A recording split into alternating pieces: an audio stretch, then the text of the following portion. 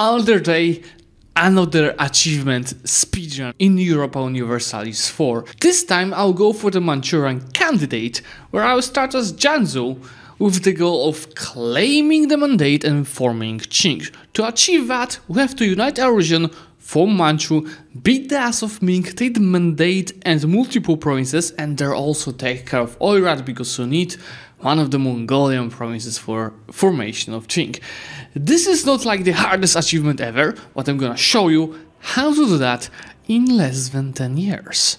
So, let's get it started. Also, make sure to subscribe to the channel to get notified about any future content, especially guys that I can see that only 50% of you are subscribing right now. You might remember that I did recently exactly this challenge in Masters of Universalis, but as Haishi, which is significantly harder, so it is gonna be even easier as Jiangsu. I will start with the estates where we're gonna sell the titles, some of the diet, which is improving relations with whre, doesn't really matter honestly. From tribes you're gonna get bigger loyalty, as well as higher manpower. Later we're gonna also take morale of armies for the war against Ming, but that's gonna decrease some of the banners. That's definitely for later. Then let's go ahead and recruit the banners themselves. It's gonna get us up to 15,000 and start recruiting a free company, so up to 20,000. As for the rivals, let's go for Haishi, let's go for Orochomi, as well as Korshin. You might want to start being rivals after the month tick, around the moment we'll be declaring the war, just so they're not gonna ally each other, but honestly I don't care, and I'm gonna also disband the ships because I'm not gonna use them. As for these guys, focus on meal, take the discipline guy, I don't think anything else, maybe spy network, level 2. So, as for the merchant, send him to China. Here let's get the spy network. I'm gonna start building spy network on Haishi, as well as Ming, and you'll see that as soon as the merchant gets here to Beijing, I'm also gonna take spy network construction bonus on them. Now we can see the alliances. Haishi is allied to Orochomi, Orochomi is allied to only Haishi, Nana is allied to Korshin, and usually these two ally each other, and Shiba is usually allying Jiangsu when you're playing as Haishi, but this time I'm playing as Jiangsu, so they're not allied. So I think I'm gonna start with attacking Haishi and taking Orochomi as a co-belligerent. This way, what I'll do, I'll stack wipe Haishi immediately, this 9,000 here, and after that I'm gonna go and leave 3,000 here while I am focusing on Orochomi. Orochomi is having 10,000 troops, 9 to 10, so it's also not gonna be that easy. So 12 December, let's go here, declare war for Jilin, call these guys as co-regents. I'm gonna take both in the same war. Now this has to be a stack wipe because I have got tier ruler as the general, and unless I roll like complete shit, which I did, I'm not gonna wipe them. Okay, sometimes it happens. Leave the mercs on the siege and start carpetting the rest. Good thing is that we have Mountains Fort here, which you're gonna use to potentially also wipe Orochomi, and I think that's why I'm gonna take these guys out of this province. Leave like 2,000, 3,000 here, start carpet sieging, and we're gonna wipe these boys here. So, once I get this province, they're gonna start running away. Hopefully you're gonna be on time to still catch them. 13th March, 16th March. Oh, this is so fortunate. Well, we can fight on the woods as well, that's not gonna be as good. I could also, well, let's save the manpower. I'm gonna back up here, get a new general with siege, and I want to let these guys in Hunsun. If they get into Hunsun, that should be an easy wipe. If they do not get there, I'm just gonna fight on the mountains or whatever. Also, I of course forgot about putting the timer again, so let me just go and quickly turn it on. I mean, we've been playing for like 4 to 5 minutes so far, so it's not that much that we've lost from the timer started. Yeah, boys, these guys are not willing to fight. Let's just go and unless I turn off the fort here, and now bait them to come. But I think they're just too scared. I mean, if I turn off the fort, that's even better for me, gonna save more money. I think that might be even wipe here, but no, I think I'm again not rolling good enough, which is fine. They're gonna run away most probably to Yaran when I'm gonna wipe them. Good night. Now what I will do with this stack, I'm gonna consolidate my infantry, just so I'm not that much of my force limit. I save my money and I decrease the amount of the infantry troops that we're having. Send these guys on the siege. Send these guys on the siege. and start carpet sieging everything so they do not build that much. Tolo, that's a nice event. I did not see that earlier. I can get better stats of my ruler. 30 years old, or is it for the heir? It's for the heir, so I don't care, let's just lose prestige. Now, how fun is formation of Manchu?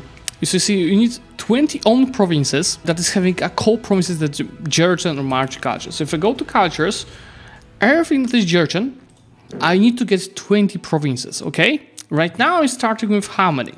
1, 2, 3, 4, 5, 6, 7, 8, 9, 10, 11, 12, 13, 14, 15, 16, 17, 18. So I just need 2 more provinces, most probably from this. And once I core 20 provinces from this culture, and for Manchu, I'm gonna get the whole Manchuria region as full cores. So everything else that you did not core is gonna be full state. That's how OP forming Manchu is, and there's a couple of more things OP about that, but to that I'll move later. I might also get a little bit more efficient with my power projection. That's why I'm gonna go and scornfully insult core Qing, just to improve RPP, and I'm also gonna embargo them, as well as Haishi and Orochi are gonna both die. I feel I'm good to attack Nanai now, so same, Korshin as a co-belligerent. For Ilanhara, I think they're gonna run away. I can start the peace out. So Orochi separate peace first. Take all of these beauties. I need just a diplomat. Oh my god! Let's do this way. Full money, so I'm not gonna go into a single loan. And we're gonna raise everything. I know that in a long-term campaign it is completely not worth raising it because this is gonna be all my course, but I'm raising it because we're gonna strictly for this achievement to take mandate from Qing, and for that we need as many as possible mil points to take Tech 5 on military before Ming takes it. And Ming might be still even at Tech 3 when I do that, but they're usually gonna be at Tech 4 already. But this little tech advantage is gonna steal a lot for you guys. Still, as some of these provinces are part of my states, like this is part of my state, this is part of my state, they actually cost a lot to core. I'm not even having enough admin points to core these provinces. These guys actually breached walls, but what I'm trying to do, and this is risky because I might lose the siege in the middle, but I want to wipe the troops of Nanai, and then straight go and defend my capital. If I lose it on 7%, that would be like extremely lucky, and I gambled here a bit, but I'll be right now on time to go and attack them in the capital, which is a mountain, which should be a very straightforward, easy battle, but most importantly, I'll be right now only dealing with these troops. I don't have to deal with any Nanai troops. See already Tech 4 at 1447, and this is absolutely OP. You know, it's all about min-maxing as many wars as possible, calling as co-belligerents, because these guys will ally just one. Other guys, sometimes they ally two, but very rarely. And you see, right now I'm gonna just send my merc stack to siege them again, this time Bodna. And as soon as I carpet siege Korshin, I'll go ahead and attack Shibe. And here again I'm gonna start, you know, with trying to wipe the enemies right away, carpet siege, leave 3000 and go for the ally, which is I think Nick.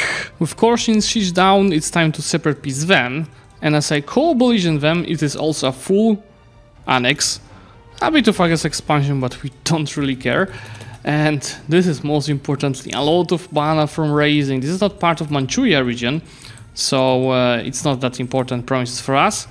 Just raise everything, you can see already 250 of mil points, and should be also just enough to core everything except one province. And now when I peace out Nanai, I told you I only need another 2 provinces to be cored. I'm gonna core 3 with the lowest development, so 3 dev province, 3 dev province, and 3 dev province almost for free. And since now I'll be not coring any other provinces in the Manchuria region, so anything that I conquer right now from Shibe, Nikf and Solon, not touching this. Now as I hit 150 development, I unlocked mercs. You see that you know, independent companion, grand companion, most important these two, they only unlocked when you have 150 development. And well, that's pretty easy to get it as Jianzhu. Should be able to, to recruit even more of banners, so they start reinforcing already. I have my troops ready here, time to attack Solon, they only have 6000, so that should be also very straightforward. Now piecing out the last countries. I'll be having the whole Manchuria region finalized. I'll just have to core these provinces and for Manchuria, and obviously Solon is still being sieged down. This fort will be down right now, 49%. Thank you so much. It's yes, I'm cheating, guys. Don't worry. Let me go ahead and raise serving. And it is again for the same reason. We want to take Tech 5 as fast as possible.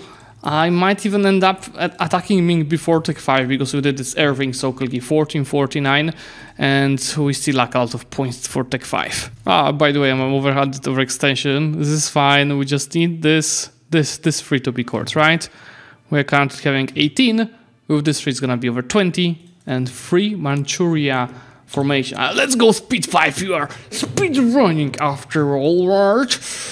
92% we're waiting for July. So, oh no. I just turned off forts. Every normal player would just go and bear this, but I don't care.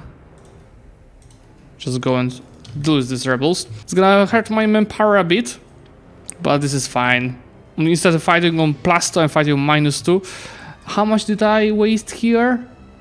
1.7 thousand is like nothing. With this promises court, before I click this, okay, 2 things that we have to notice. First of all, we see this is all known cores. Once I for Manchu, not taking Manchurian ideas because we see Russian start with morale and manpower. Manchurian ideas start with shit. Once I click this, you will see that this is all right now full cores. And more importantly, the rise of Manchuria is decreasing mandate of Ming by 50, okay, 50. And at the same time, I'm no longer, you see, I'm becoming independent, which means I don't have truce for breaking the tributary. This allows me to go here and take shock damage with additional claims.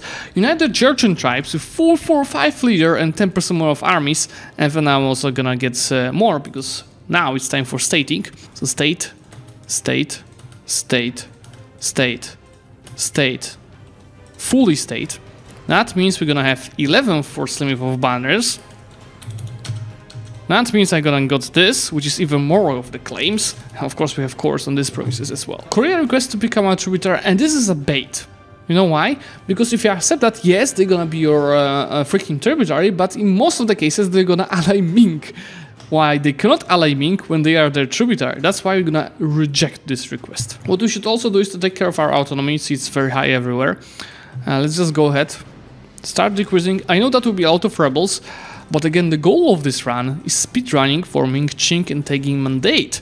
So, we don't care about the future rebels, just decrease. That makes our economy, well, 10 ducats. This is not bad. Max empire is 36, and more importantly, 30 of the force limit. So I can right now go ahead, and I have 600 ducats, right? Not a single loan, 600 ducats from conquering provinces, and I'll be able to sell titles in 2 months. So let's just go ahead and recruit for 8,000, 10,000. Oh no, I don't have that much manpower. Let's recruit 6,000 more of CAF and start recruiting a Grand Company. That will make my army 43,000, and this is more than enough to clap the ass of Ming, even without Tech 5. Yes, we're gonna go ahead and do this without Tech 5. If you want to go a bit more safe, you're not so sure about your skills, you can wait. Well, probably like until 1451 to attack at Tech 5, but I'm gonna go crazy here. I can just go and recruit another free company. That's gonna be 50,000 troops, and this is fine. We can take a few loans. I mean, when I sell titles now and get an even cheaper CAF, still good Kremland, and got 400 ducats for the war. Few loans won't be a problem. So I've got 2 god tier leaders. One leader is for siege, and this is what I'm gonna put on my Merc stacks. This 20,000 will be sieging. Now take a look. When you attack Ming, your mission tree is absolutely broken. Let's go for take Mandate of Heaven. And look, once I attacked, I have immediately a mission called Bypass the Great Wall. What it does is that you're getting leader 2331, doesn't matter, but there are 2 important things. First of all, Xinjiang fort goes into your control right away, and I don't need this guy. While Beijing is getting minus 50% for defense. So when I get on this province, you'll see how fast it's gonna be sieged down. Just take a look that the siege phases are just 10 days. So if I scroll down to see how fast it's going, how fast, this is just gonna be an easy peasy. And of course, these guys are gonna, in the meantime, just carpet siege and get ready to fight. Now, another important thing, besides waiting for Tech 5, if you want to really do it slower, you might also wait for Ming to attack Oirat, because around the time when you'll be taking Tech 5, it usually happens. 1451, 1452 is when in, I don't know, 8 out of 10 campaigns, Ming is gonna attack Oirat. So when we're gonna have troops here, you're gonna be easily sieging this down. But honestly, I prefer when Ming does not attack Oirat, because you get out of war score for winning battles, and winning battles is super easy with banners. Advantage of the technology, they are still tech free, and freaking calf and a horde. Just take a look. Our current, oh yeah, I almost forgot. I can go here as well and take on the morale of armies and general cost. So now our morale is freaking 4.9. I could have even more if I was using morale guy here. Too bad he found my diplomat and twice. He found my spy twice. I'll be having even more siege ability on them from spy network. Siege of Beijing took 240 days, which is actually more than expected. I can send this guy straight to Nanjing, while my main fighting stack will be slowly carpeting East China. How many troops they have? 130,000. We have to be cautious when going through China. That's why you see these little stacks. This 19k is always ready to reinforce anything. And Carpets is progressing. We already have 18% of the war score. If we wanted to only take Mandate, that's like 50%, right? But at the same time, we want our cores and we want Beijing, just Beijing without this one, and take as well also some money, just to maintain, you know, good balance and be ready to attack Oirat, because to form Qing you also, I believe, yes, you need a province over here from Mongolia. Now as I'm about to fight my first battle against them, of course I have some rebels, we can go ahead next month and take Tech 5. So we'll see how much I'm gonna be destroying them. So look, they are already at Tech 4, so the tech advantage is not that huge, but look how many troops they have here to be wiped. Well, let's see what's gonna happen. I'm gonna only send 24,000 for a little Stack Wipes Festival. Shift Consolidate, 15,000 for a start, not a problem. Hello there, Mr. Ming, and good night, Mr. Ming. How about we take care of this 14,000 now? Well, I'm gonna go speed 4 to speed this festival a bit, and we go to Wushan in the meantime. Please give me free war score for winning battles. I'm telling you, it's better when they do not attack Oirat, because this is, see how much war score we can get from the battles. Who's next? Not go to the mountains. Let's go to Shenyang and kill everyone that you're gonna find on the way. How about we start here, because this is an easy province to. Yes, goodbye. Another one in Beijing. Hello there. Shift Consolidate. Goodbye, we already killed 70,000 of the troops, but we're just getting started. We can get 40% up to, you know, for the bus. So far it's 26. I'm gonna wait for a month tick and try fighting with these guys. Not going so far away. I just wanted to wait for a month tick to recover my morale. I know it's 2v1 in the numbers here, but it feels like I am the one outnumbering here. Why I'm here? Why don't I go and anyway take care of the rebels? So now I have already, yes, 40% war score from winning battles, 127,000 of them died, so they're down to just 30k troops. With max war score from battles, I have to focus on sieging them. I could peace out for Mandate and this princess already. And 1,000 nuggets. Well, this is it. I'm out. Mandate is ours, 60 of it is dropping. Of course, we are no longer a horde. So that's a bit of a pain, but the goal here is to get the achievement, right? So we don't care about this. Let's just go ahead and get a bonus here. We can get, I think, the infantry combatability. I don't think the infantry combatability. Trade power, tax meta, ship durability, ship durability. I will go for the co-creation cost, and yeah, I only have one province to be cored now. Just go ahead, maybe repay our loans. And prepare to attack Oirat. Actually, for some reason, it's so huge now, so not even paying for being over it. And let's see, can I make anyone my tributary? It's gonna be influence, established tributary. No, everybody hates us. Oh, that made us a great power already.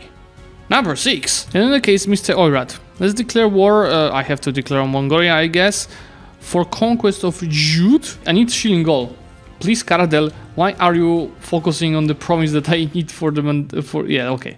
I thought they're gonna take it. These guys will be carpet sieging. Why my merc stacks? I hope they are. You're not longer attached. My merc stacks, in the meantime, I'll send them straight for capital of Oirat to get, you know, more war score. Especially that they are still tech free. Oh, whoa, why do I forgot that I have new estates? So let's go for admin mana. Let's go for prestige. Let's go for some Tick. I don't need 1% loans. Tolerance. Let's go for Shaman's Admin Mana. Cheaper Advisor. And finally, this guy's Mill Mana. Cheaper. And this is it. Right now I can run 3 level 1 advisors and be absolutely fine with it. Now honestly, that's gonna be a good thumbnail, right? Get the achievement in less than 10 years. Let's wait until it's gonna be, because I could peace out. I only need shilling gold from Qing. You know what? Let's peace out already. Or maybe let's get them to low attitude, just take this bunch of the provinces. Remember, if I wanted, I could form Qing in August 1453, but I want to take more in this peace deal. How about I just gonna crash in the battle here? I'm attacking them on the mountains, but just maybe in case this guy should be reinforcing, but I'm having 2 technologies advantage. So I'm just destroying them. Okay, now they're in low attitude, April 1454. I can take all of these provinces and immediately form Qing. I don't remember the idea, so just gonna take them. Let's take a look. We are getting 20% cooperation goes, I guess expansion impacts and more banners, manpower, more manpower, unrest, meritocracy, admin efficiency, state maintenance, more of armies, prestige from land battles, and advisor cost. This is just perfect, guys. So see, 40 minutes in real time, easy as that. Honestly, I still prefer to play as Horde, but you know, playing as an actual owner of Mandate of Heaven, it's a completely different type of the gameplay, so you might still try it, especially after 1.35 histories, because there are gonna be some changes. But why don't grab an achievement before that with this easy guide that I just showed you? So guys, if you do enjoy it, remember to leave a like, because it's helping a lot to boost the views, and let me know in comments what other achievement I should hunt next. And for today, thank you so much. Subscribe to the channel if you want to get notified about the future series, and I'm gonna see you very, very soon. Bye!